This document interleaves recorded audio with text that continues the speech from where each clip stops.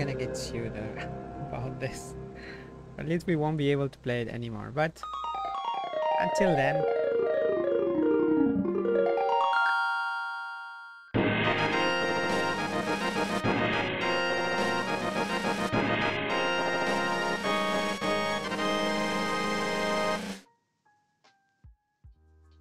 Hola community, welcome to Blender.Today, episode 201. We are in that weird time in space in Blender developments that we have a stable release 3.2.2. We have 3.2.1. Actually, we haven't released 3.2.2. 3.3 is now beta, which means 3.4 is in alpha, but there is also 293 LTS, which is active. So we have 2 active releases, 1 in beta and then 1 in alpha, so 4 releases to follow. So let's see what's new in a bit of the beta one, but also mainly alpha. Remember, remember that most of the things that I'm going to say now, that I'm going to share now, if they're too big, they are going to 3.4. They're not going to 3.3 because being beta, 3.3, it's only meant to have back fixes, to have the idea is to make it as stable as possible. So that's where you come in. So okay, first let's see how pretty the new splash in. This splash by Piotr Krinsky, it's beautiful. It gives some, I don't know, video games, some Game of Thrones vibes, some it's just amazing. And if you actually go into Piotr's profile, you go to his art station, it's just mind-blowing what he's doing there. It's mainly like concept art, but I couldn't really pick one that I like. We had to go with one, but I think when I make the release notes, I'm gonna add much more artwork by him, because it's just a great demo of what Blender can do. It has like really high poly stuff. Like the scene from the splash is like 20 million polygons or so. Like if you I think there's one of the videos where you can see the actual resolution. Yeah, I don't think you get to see it down there, but it says like 20 million polygons. I mean, Cycles is just rendering like nothing. It's just amazing. So with even volumetrics and stuff. So super nice. No, there is a crackling the sound. Okay, I think I fixed it. I might need to replace that cable, so I just, by touching the cable, I think odds cable plug-in. It's not it's an XLR cable. I hope now it's off. Cool. Next, what else? Back reports. Yeah, we're in that moment on a release that we need you to report bugs, to make Blender great as always. Not again, it's always, because the bug reports here, if you can follow these graphics, they just stay stable, and there are a bit more of triage reports because it's the beginning of the week, or usually over the weekend there is a peak, but they should be blowing up. They should be like, people should go like, oh, it's beta, now I can report bugs. So please go, because the more you report, the more stable Blender becomes. Okay, now that we got out of the way, let's talk a bit about what's new in this week. So what is new in this week? We can talk about a bit of curves, UV geometry nodes, compositor. Well, compositor, not yet, but just a heads up. And UI translation stuff, add-ons, and OBJ importer. So let's get started with the star of the show in 3.3, which is going to be curves for hair. So curves, well, an easy one is that the default tool, when you would start, it wouldn't Blender wouldn't have any tool activated. So now if you add a curve empty hair in, and when you move into sculpt mode, you're gonna sculpt mode is on the right. Wait, in objects is on the bottom. All right, that needs to be fixed. The position should always be preserved in every mode. That's an issue, but it should be fixed, easily fixed. Okay, so sculpt mode, by default it's gonna choose the density brush, which is the one that is probably going to be the most used in this case, because it's even better than adding or removing, because it does both. It's better than just adding, better than deleting, because it just does both depending on the density that you have, and it's going to do whatever you expect it to do. But also, I don't know if you noticed, but the way the order these tools are sorted now, it makes a bit more sense. Everything that has to do with adding and deleting, it's on the top. There is selection at the very top, like in other modes in Blender. Then there is like adding and removing, and then there is transform tools. There is a sculpt, the snake hook, grow, shrink, pinch, and puff, which are kind of close and, well, opposite, but they are, you know what I mean. Smooth and slide. Slide is like its own little monster, but it fits there. Next, let's UV. Actually, there is a new there are new options in UV editing when in island mode. When you can select multiple islands, you can do the select similar shortcut, which is Shift G, I think. Select grouped, select similar. It lets you select by area UV, area 3D. Wow, that's cool. And face, so you can select other islands that have a similar number of faces, which is pretty handy. For people that are asking questions in the chat, I am following you here, but remember that we have a thread on Blender.community or Blender.Today where you can leave your questions, and there are already 6 comments here, so make sure you leave them there, so we put them all together and people can vote also for their own questions or for other people's questions, so we get to answer them first in priority. Okay, the other options, the other news actually have to do with geometry nodes. There are a few nodes, new nodes in the neighborhood. They are the shortest path nodes.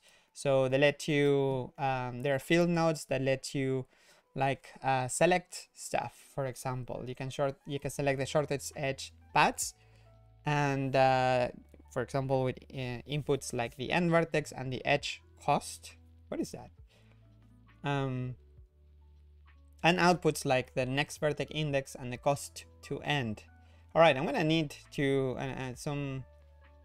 Is there a manual already entry for those? Are those? I don't think they're already added to the manual. So if I do like if I do select, no, short edge path, right click, manual. Am I being too optimistic here? I don't think it's opening anything even. All right, so F1. Nope. Huh. All right, so maybe that menu doesn't have them. So if I do, where is the shortest path is in mesh. So if I do mesh and then shortest path, no, I don't think the manual is even working at all for this yet, but it should. It will in the final release. Edge paths to curve. Let's do convert paths to curves. You have a mesh as an input, and then you can output curves, and then you have the edge paths to selection. Isn't that nice? Start vertices, next vertex index, and then the selection. There is a blend file here as a demo, and there should be another one like an image that looks pretty cool. Where is it? This one. Look at that. Look at that. Amazing. Interesting. How like, look at like the engagement of this. So I think I need to catch up with what this can do.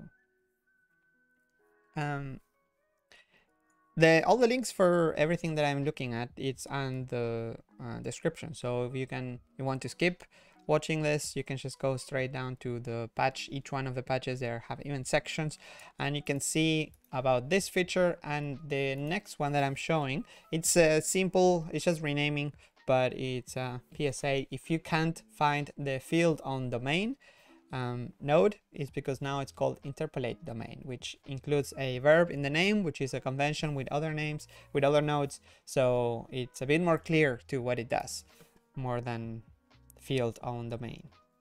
It always felt a bit weird. And the next change is very small. It's in the node editor. Now you can press escape to exit the resizing of a node. So if you're in the middle of resizing a node, you can press escape to cancel. Same way you can do right click, I believe. Yes. So that was missing for consistency. Okay, what else? Speaking of the compositor, no, of the node editor, the real-time compositor is not here yet, but everything else seems to be prepared. Well, let me confirm that it's not here yet, because I think I read every commit, but maybe I'm missing it. If I go to render, okay, it's not here. So the compositor should maybe, okay, it's not here. Good. I didn't miss anything, but there are little signs that things are happening somehow, somewhere. Because, for example, this commit adds all the needed GPU module changes for the real-time compositor to exist. So it's all under the hood. It's nothing for the final user, but it, sets the foundations for what's to come. Hopefully this week. I understood it was gonna be one week ago, but last week was a bit crazy because of the changing from alpha to beta for the new master. All the bug fixes had to be done. So it's good to see that it's progressing at least. The next change, let's talk a bit about the user interface. Okay, so hello 1.5 billion people that will benefit from this change. That's a lot of people. BLF, Blender font. New font stack for better language coverage. So apparently the font that Blender was using was missing, even though it would cover a lot of characters and languages, it was still missing many important ones, especially those that are, well, not Latin, with the Latin letters.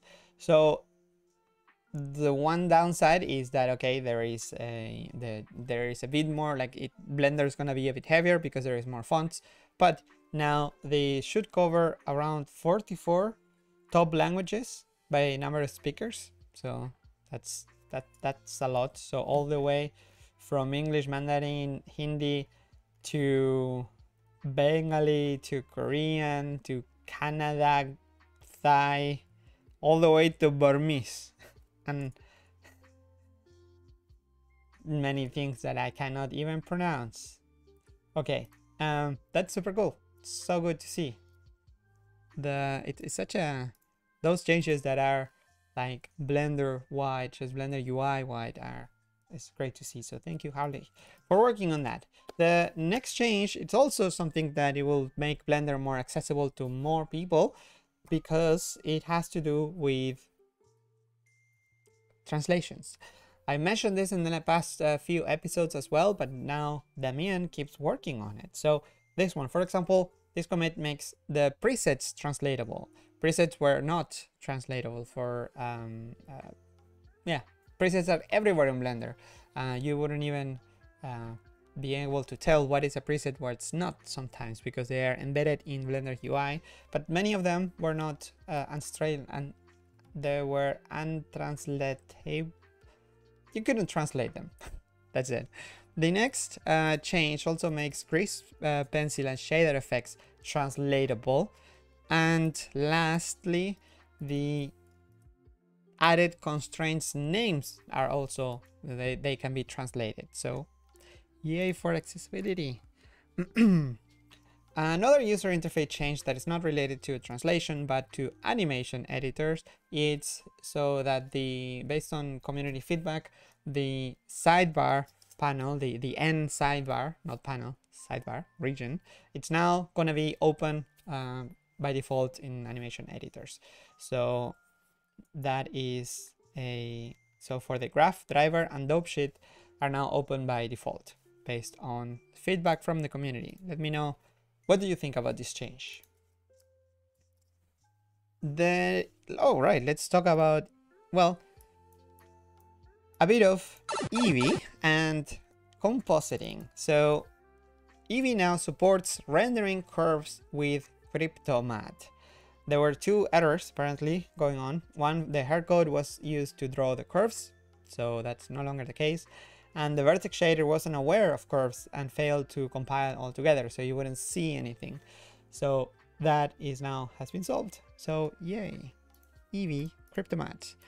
Next, okay, today I think the theme for today is just fixes. There are fixes all over the place in this week. There are some of them that make the sequencer faster, for example, to encode.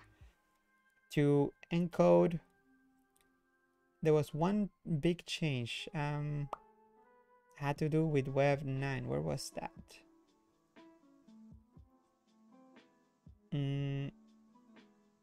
Yeah, BP9 encoding takes about 5 times as much time as transcoding with FFmpeg. This was a bug.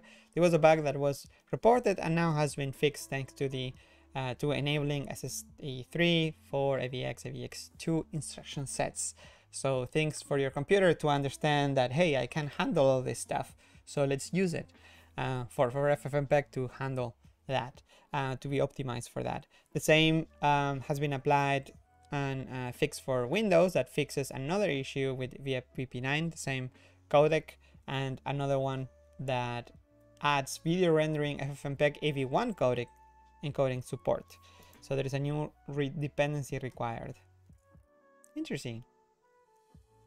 Okay, the next changes that has to do is a fix, mainly a PSA, to let you know that if you had issues when using light groups and shadow catcher, that has been fixed. So light group passes do not work when shadow catcher is used. That report was done some time ago, and Sunday evening was fixed by Lucas Stockner. Lucas, don't work on the weekends. Next, another change that has to do with animating visibility of objects. So it wasn't rendering properly in the viewport. That was a mistake in a recent commit. So now that has been, if you were driving the visibility, it wouldn't work. So now it should work. Next, these changes have to do with I/O, mainly with the OBJ importer, and no, importer, it's only about the importer. These changes, these fixes by ADAS are all over the place. For example, the old Python importer would handle special cases like when there are floating vertices, like a vertex that is not connected to another vertex by a edge, or that make a face, for example. So if you have like point clouds, that would be handled by the Python importer, but not by the new importer. That also, this makes it into 3.3 LTS, by the way. So this will be part of 3.3. Most of the changes I mentioned today are for 3.4, but some 3.3, such as this other change that fixes some cases when it would import faces. So you can read all the details in the links below, but this is a major rewrite of some areas of the importer that had to do with the assumption that some data was grouped by object, and that has been fixed. Another improvement or fix in that area by ADAS 2 is the images loaded multiple times instead of being reused. So you will end up with tons of images. If you had, if the image was shared among other objects, it would import them every time again instead of reusing the same and leading to huge files. That's no longer the case. So yay for that. And speaking of images or linking files, the relative paths, image paths weren't working in the OBJ import. So such a huge yeah, issue. I mean, I think relative paths are a must when working in production. And speaking of fixes and related to add-ons, actually, let's see a bit of love that was given this week to the Node Wrangler add-on. There were many bug reports and many have been tackled. This one by Leon. It fixes or improves the alignment of nodes in the texture setup. So I guess it's the Control T. So in master, this would happen, that sometimes you would, when you press Control T, that adds, not Control T, but when you set up a shader that connects the inputs and makes like an image texture node connected to a mapping, connected to a texture coordinate, it would sometimes appear on top of other objects or even misaligned. And that can be very frustrating. Not anymore. This is how it works now. So if you, that's so cool. It positions where it belongs and even makes it, that's super cool. So nice. AI, no, I'm kidding.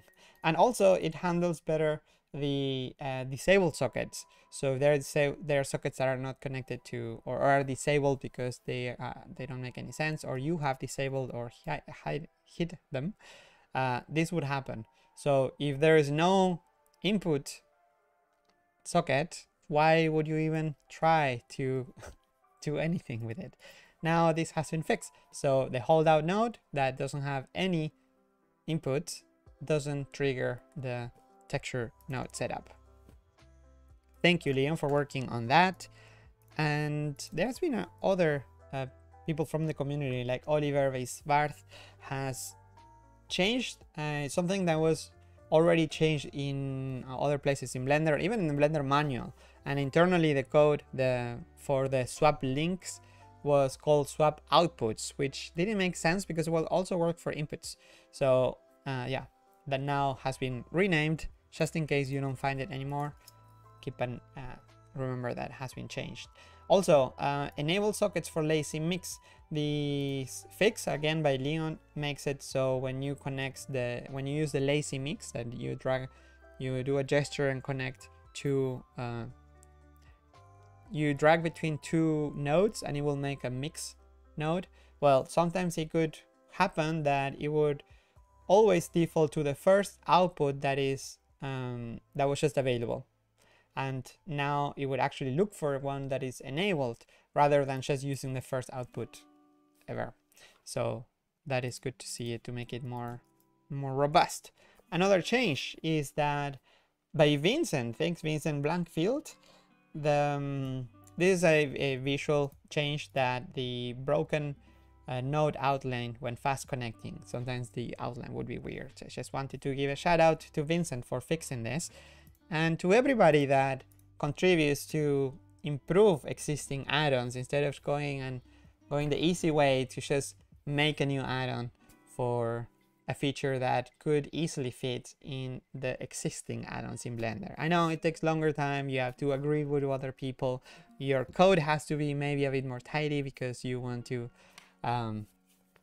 because it has to follow some conventions in Blender, but in the end it's better for everybody and it contributes to the spirit of open source, that we all work on improving what is already there instead of just coming up with a new one. The next, which is always good for innovation, but sometimes makes sense to improve it, such as Scott Ramsey fixed a long-standing issue with the a utility that has a Node Wrangler menu. For example, the Node Wrangler add-on, there is the Shift S for swapping a node. So if you have the emission shader and you want to change it for a diffuse, Shift S and you can change it. You can select it from there. However, that list was manually made. So every time there was a new node in Blender, new shader, new whatever, you have to go and manually add it. And as you can imagine, this can easily get out of sync. So this has been fixed. Now it's all automatic and it's properly implemented by Scott with improvements by on a patch by Benimers. So team work. Thanks people for working on this. Also thanks to Nathan Lovato from GD Quest, not only super busy with the training, making training for Godot, but also he made Power Sequencer, that add-on that is now part of Blender already for many versions, but it was a bit out of date. He went ahead and improved it, fixed it, brought it up to 3.3 level and fixed a whole bunch of stuff in there. Maybe I think it's mainly just fixing an API stuff, but also I guess there is now like the sequencer has changed a lot since the last time Power Sequencer was worked on. So I wonder if that has to do with it as well. Another improvement is that in the camera rigs. So functionality wise for the user, not much has changed except that the camera rigs are not going to have a empty as target like for the depth of field. Not anymore, because since last week, if you remember, there is now a when you select an armature as depth of field target, there is a new field underneath that lets you select a bone, so you don't need to have an empty. So yay for less other object types and just bones, just a new bone. Thank you, Damien, for working on that. And that's about it. There are many changes. If you use any of the add-ons, Archimesh, MeasureIt, MathVis, the VR scene inspection, scatter objects, and many others, if you notice any updates there, it's mainly because they have been upgraded to use the new GPU module for whatever drawing they do on the screen on Blender. And if you have add-ons that use the old BGL module and you're looking for a reference to update your own add-ons to use the new GPU module, you should have a look at the latest commits in Archimesh, MeasureIt, MathVis, VR scene inspection, and all the ones I mentioned. All right, I think I managed to cover everything in the new stuff in Blender. I'm going to jump into, well, not jump, slowly walk. Today I have a slow day. Sorry. So let's go into, bam. Control space on Blender community will center the, like in Blender, it will expand the post. Okay, let's see, how many questions do we have? 14. Let's see if we can, well, yeah, of course, we still have 20 minutes. Definitely gonna make it. Blend Creator asks, where can I test Eevee next, and when will it become part of an official Blender version? When it's ready. And where can I test it? You can test it if you compile Blender or if you use the build bot, I think, under developer extras, experimental Eevee next, but you are going to be disappointed if you're expecting something like radically new, because wait, it doesn't show up. Developer extras, experimental Eevee next. Wow, doesn't even show up. It used to show up here now, but I guess to keep the expectations low, they have removed it. So yeah, no, you can test it in some builds, but I guess you need to enable it somewhere else. Yep, the main thing about Eevee Next is under the hood. It's not just, it's like Cycles X, right? Cycles X because the rendering is it was a lot slower. It's easy to compare, but yeah, there's still a long way to come for Eevee Next. I know we all want it, but yes. Zurorjan says, hey Pablo, 2 questions related to geometry nodes. Hello, Blend Creator. Hello. Related to geometry nodes. 1. When are physics solvers coming to geometry nodes? 2. Are there currently plans to implement loops in geometry nodes similar to in Houdini? There is already the roadmap at the moment is focused on getting curves. First, you need to have curves. However, to replace hair in Blender. However, hair has in Blender, like the regular particle hair, have some sort of physics or dynamics, hair dynamics. So in order for the new hair system to be fully replace the previous system, there are plans to add solvers, physics, but also simulations, and that is what the team is gonna focus on next.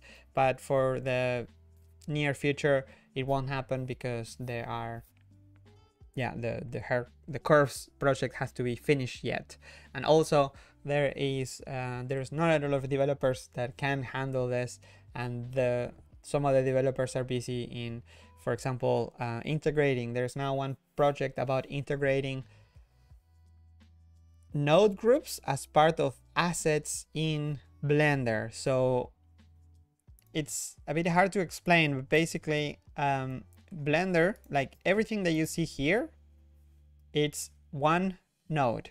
Everything, like in Shift A, everything is one node. But that's going to change, because the idea is that Blender can come with built-in assets, or like basically node groups that can show up in Blender just like they were regular nodes.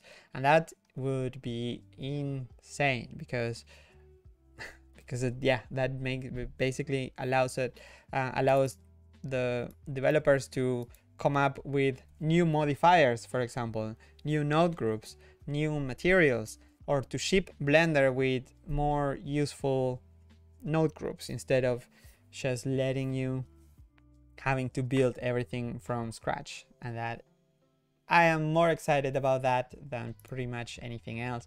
I could live without physics for now, but please give us the chance to have assets as part of Blender, as part of the menus in Blender. For example, Shift A, add a new object, and let me go into the mode, lock object modes there. Yeah, for example, here, imagine if you could have like UV sphere, it wasn't just like this one operator, but it was actually a node group. That would be amazing. Next. Hey Pablo, please, I'm begging you. Oh, and the loops also the same. Priority is in other areas at the moment. Ivek, hey Pablo, please, I'm begging you, begging you, more than before, that when you have time to communicate with the Blender developers, they should create a script node in Blender geometry nodes and convert the render region to a camera. Render region to a camera. So, for example, but that shouldn't be too hard to make. So, like this into a camera. That would actually be pretty cool. And you could do it. It would even be an operator from here.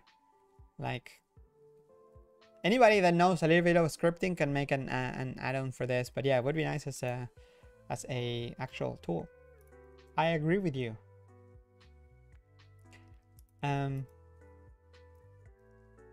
Okay, I don't like when the object goes, there you go.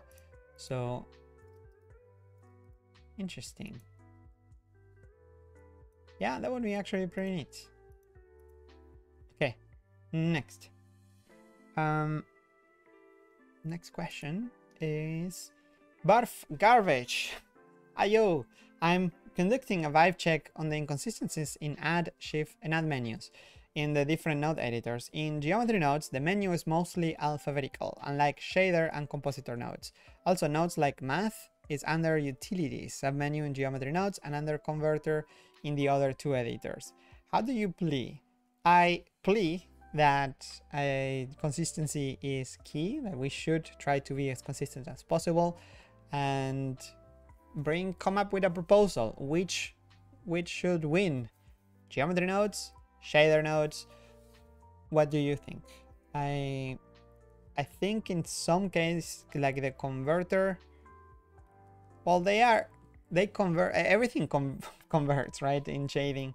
So math, I think is better in utilities than conversion. Yeah, I think it makes more sense in shading nodes. But mostly alphabetical geometry nodes. I think it is alphabetical except for the last, for the group and layout, because group and layout, there should be a separator, isn't there? No, there's not. There should be a separator because it's mainly alphabetical. It should be alphabetical, except the last two, because they have to do with like organization. They are not actual nodes. They have to do with, yeah, organization. Or like the group, well, you could argue, but layout is purely organization. So that was the reasoning behind it. But maybe it is time that we need to switch a complete alphabetical order. But yeah, come up with a proposal. Make a right-click select post. Amesa says, hey Pablo, do you think animation nodes will be added to Blender in C in the near future? No, I think animation nodes is already in use using Python, right? Python C. So it's already performant enough, and animation nodes is really its own thing that it actually was developed by one of the developers of geometry nodes, so by Jack Luke. So I think Blender will have its own version in the future, but that is a long way to go. I don't think I think animation nodes as an add-on gives you way more freedom to experiment and play around. But many ideas should be taken from there and added into Blender, the Blender way. Next question. Hi Pablo, how are you? Says Ilya C. Do you know if EVNext will tolerate every cycle nodes? I'm thinking about the ambient occlusion node as an example. Also, do you know if a dirt node is being worked on? I don't know about a dirt node, and about tolerate every cycles nodes. That is, it should be closer to cycles, but it's not the purpose. Still, Blender, well, Eevee, it's still focused on being a flexible real-time, or as close as real-time as possible, that maybe you can hack around a bit more than cycles, that is purely a path tracer. Hello, I know this is more of a question for AMD, but do you know if cycles hip support for older AMD cards is being worked on?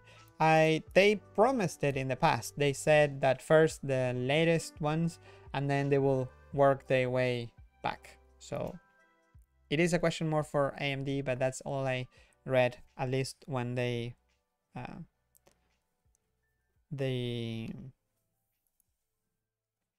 talked about it, when they posted it.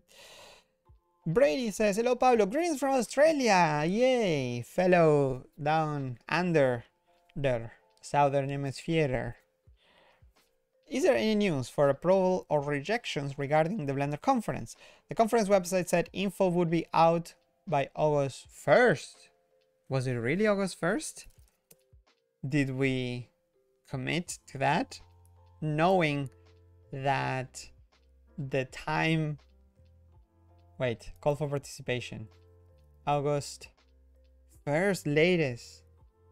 Well, I can have a look in the... All right, no, let me get back to you, but don't worry, there should be still time. So I would, if you haven't heard about the team, please patience, but the team will get back to you. Thing is, next week, actually, there won't be a Blender.Today live stream, because we are going to be in Vancouver in Canada for SIGGRAPH. We're going, most of the team is going there. Stone is going, Francesco, Dalai, Sibran, like people from the Blender studio as well. So yeah, things are gonna be maybe a bit less productive, but the people that are actually going through the presentations is Ton and Francesco. So yeah, I would say if you have anything to submit, go ahead and submit it, even if it's a placeholder and you need like an extra day or two or whatever to finish it. Just just post it, and they will be. I mean, it's not like, no, if you don't submit it by August 1st at midnight. No, things are flexible. Especially if you have a pretty cool thing to show, and if you're coming all the way from Australia, you get preference. Well, I don't know if you get preference, but you know, people are more flexible. You're coming a long way. Chad Bolt. Hello, Pablo. Quick question today. Are there plans to have an asset browser support fully rigged characters? You can bring them into the scene as a collection, but then the bones cannot be posed. Yes, actually, that is part of the plans. And you're sure that it cannot be posed today, as in like now? If not, then it should come at some point, because this was one of the pain points that was brought up during the workshop that was held here. What workshop? It was a series of meetings here at the studio about the library override system in general. So what you it's not an asset browser thing, it's more of a library override. But yeah, there is the team is aware of this. Okay, so hi Pablo, I hope you're having a great day. Let me refresh the, maybe I'm gonna, okay, how many more? Let's go to the first one at the bottom. How much time? Okay, we have time.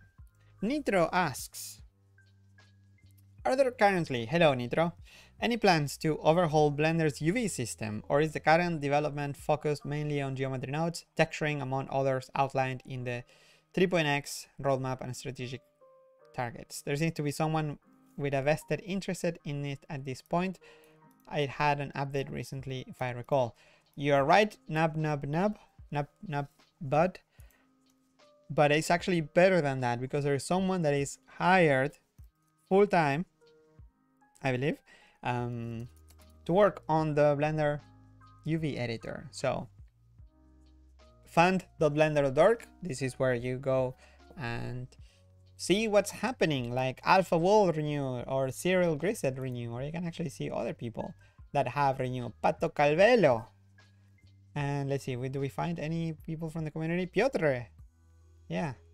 And this is some cool names here sometimes pop up. All right, so all these beautiful people are contributing to the Blender Development Fund, which allows the Blender Foundation to hire people, or not hire full-time if they don't want to, but at least get a grant, get a, okay, 3 months, 1 month, 6 months, whatever, to make parts of Blender awesome.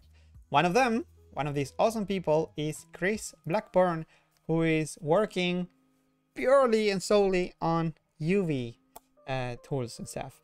So I wouldn't say there is a huge like an overhaul planned, because first there's so many adjustments and tweaks and like low-hanging fruit changes that will make the UV editor so much better, but with little work compared to like a rewrite of the entire system. So yes, I know Chris is fully committed to work on this, and also Daniel Beisted, the amazing artist that has been giving us great Eevee creepy art as well, and he will he's part of the team, and he has a long to-do list for the UV editor that he's if you know him, you probably know him, well, if you haven't, but yeah, he is awesome and he is involved in the team. He has a long list of things to improve in the Blender UV editor, and that means that the UV editor is in good hands of artists that are experienced and developers that actually want to work on that area. Next, Reanimate. Hello, Pablo. Any chance we can get multiple file importing for Blender? Importing multiple objects, FBX, etc. Drag and drop from file browser into the shader editor. Multiple image from the file browsers. Okay, so that's a bunch of different areas in Blender, kind of related to each other, but the For example, can we get multiple file importing for Blender? What happens if you drag 3 blend files into Blender? What does it happen? Does it open multiple Blender instances, or it tries to open one, or it appends them into one file, or what happens? Question number 1. This question is for you. Whenever you ask for a feature request, get ready to answer these kind of questions. Like, not trying to sound smart here, sorry. I'm just that it's always good to imagine what could happen. Some of these questions are actually easy to answer, like when you drag and drop multiple images from the file browser into the shader editor, that should just basically make a bunch of image nodes. However, when you drag it into the world editor, it always adds an image texture, but sometimes you want an environment texture if you're in that editor. So, but what happens if you select multiple? If you select a PNG and a EXR, does the EXR maybe makes an environment texture and the PNG makes an image texture node, or does it ask you every time?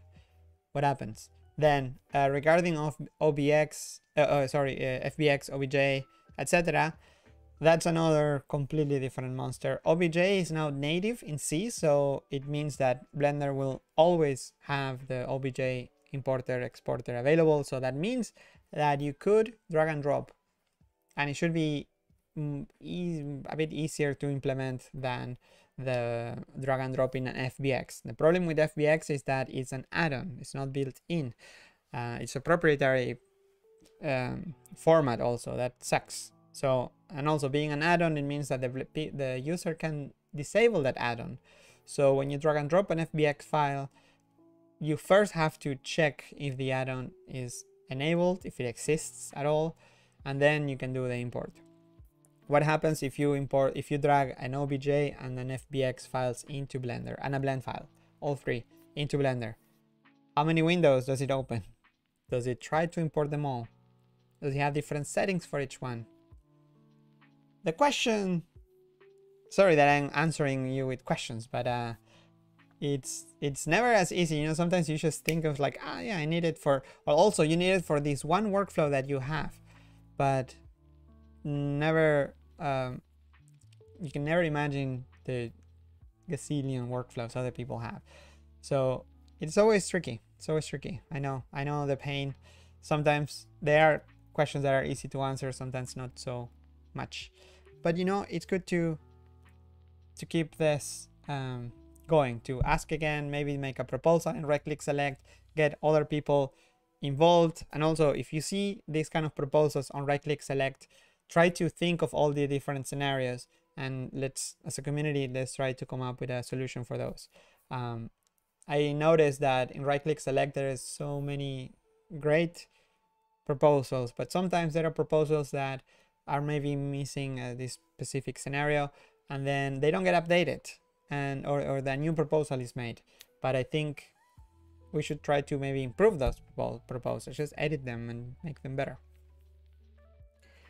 Implications, people, says Scott, yes, in the chat. Next, 15E Wolsey says, hey Pablo, thanks for all you do. Thanks you for watching. I wanted to ask a question about the add more noise types node in right-click select. It says that it's been in development, but I can't find any development being done on it. Could you check it out? Well. Yeah, I think you're talking about the most voted proposal on right-click select ever. So as 634, there's 10 people downvoted it even. That's cool. Maybe some are bots. But anyway, 69 comments. Nice. This is a long-standing, if you look at the date, it has been in 2019. So why is it in development if there is no development? Okay, two answers. One is that maybe there is some development going on here, that you can, maybe someone posted a patch, but the thing is that this proposal is so old that when this, when some of this were implemented, well, actually, when this was posted, none of this were available. And over time, some of them were added. So that's why it's in development. The thing is that not all of them were added. So that would be a good task for someone to come up with. However, if you know of a task that can be attached to this, let me know, share it, and we can add it here, because I'm an admin, that's why I can edit things. But in right click select, we added a feature recently that if you edit, you can actually just add a development URL. So you can add a developer.blender.org/d whatever or t whatever for a task or for a differential, basically a page. And if you edit there, it's going to show up here, so you can easily see what is the status of things. Because sometimes it happens, it is also based on community feedback. It could happen that maybe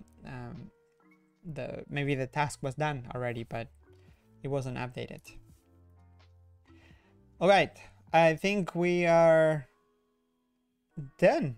There is, okay, this is actually the last one, and yeah, it's about the same where I was before. So let's do the last one.